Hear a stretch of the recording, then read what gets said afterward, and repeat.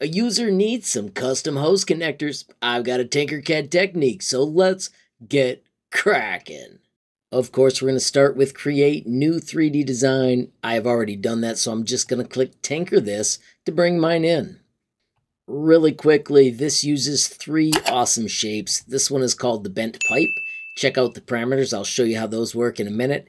This is a combined set of tubes. It also has parameters. And then finally, we've got one over here that I have grouped. I will ungroup it again so I can show you the high resolution cone. Friends, let me show you how these all work. First, I'm going to hit delete, and then I'm also going to make my world bigger because this user had a large project. So I'm going to make mine up to 400 by 400. This is a little larger than my largest printer, which is 300 by 300. Friends, with our world set large, let's find the part we need. It is called the bent pipe. If you type bent, I highly recommend making it a favorite so it's easy to find, and then bring it out in your project. Now you need to know your parameters. The user asked for a wall thickness of 5, and they wanted the inner pipe width to be 125. So if we're going to take away 5 from each side, we want this width to be 135. That'll take away the 10 so that it'll fit the way we want. You can adjust the arc diameter and the bend angle. You should print a tiny section of this to make sure your printer is coming out the way you want. You may end up having to scale that a little bit because every printer is a little bit different. You can adjust the lead in and lead out. I am going to leave these the same. The next part was at this end, it needs to transition to a different size. We're going to do that with another shape called the high resolution cone. Alright, so now that we've got the cone, let's cruise it out on the edge of this shape. But then I'm going to tell you to click down here to cancel that. And we're going to put the work plane out here by pressing the letter W and clicking that. What that does is it makes the top and the bottom match where we expect them to be. So right now, just to show you, I'm going to type 40 and press enter. And then I'm going to make the bottom, which will be touching right here, the 135. And press enter. Notice it takes a moment to snap into place.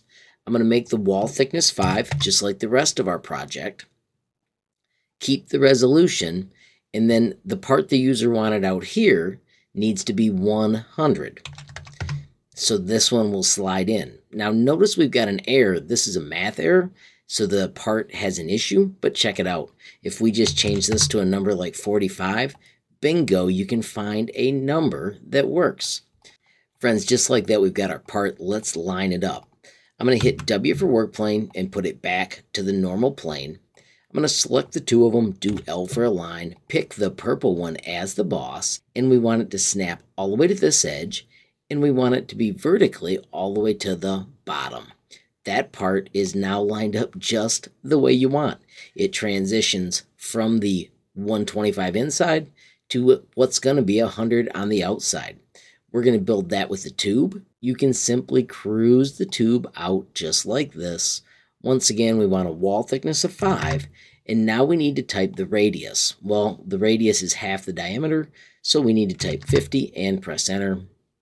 I'm going to make the sides maximized, and I'm going to extend this out so it's a bit longer. You can pick whatever number you want. I'm going to just put 40.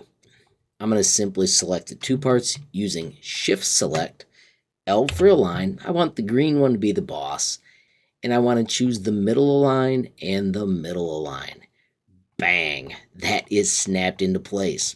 Now here's an advanced trick. We're going to do Control D, move this piece out a little bit, and let's give this new piece a bevel of 2 and press enter. That'll make this so it slides on easier, and I'm going to do Control G to group those 2 parts. How slick is that? Friends, same trick over here. Cruise your tube out on this end. Notice I missed. I'm just going to delete that and cruise it again. Cruise it right on the flat piece. Let's type in our parameters. Remember, this one is 135. So we need to go to the radius and do half of 135. If you need to bust out your calculator, you can. I'm going to say 67.5 and press enter. I'm also going to type a wall thickness of 5 and press enter, and let's maximize the sides. I'm going to put the work plane back on the ground, W for work plane, select those two, L for align. Let's click on the purple one, and once again we want to come out to this edge, and we also want it to line up to the top. Bam! That is completed. Stretch it out as far as you want.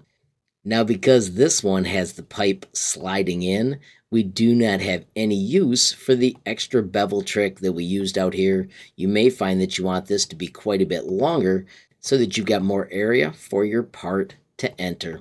Let's quickly taper the inside of this as well. Control D, Shift nudge, rotate this 90 degrees. Now, if you stay inside that circle, it's 22.5 degrees at a time. If you hold down Shift, it's 45, which makes that really quick. We're going to align this. Simply select the two, L for align, and we want to choose center and center. Now we just need to change our parameters so that it touches, and we also need to make it a hole. And then we can simply nudge this in till it lines up the way we want for cutting. I'm just going to use 130 and 120 for these measurements and see how they work. That is going to trim it. Let's see how it looks if we select those two and do Control G to group. There we go, a slight taper, so it should be easier when we try to connect it. Friends, right there, that's how you can use the bent pipe, the high-res cone, and the tube to make wicked cool exhaust vents in no time. Friends, as I wrap up, I want to say thanks to Kevin for the question. Absolutely love projects like this. I also want to thank my supporters on Patreon. Love how that group is growing. Don't forget, it also has a comments area where you can ask for future designs. Finally, friends, I want to thank you for watching this video. Don't forget, every time you give a like, share a video, add a comment, or hit that subscribe button, you're helping HLModTech get just a little bit bigger, which absolutely makes my day. Finally, friends, have a glorious day and keep tinkering.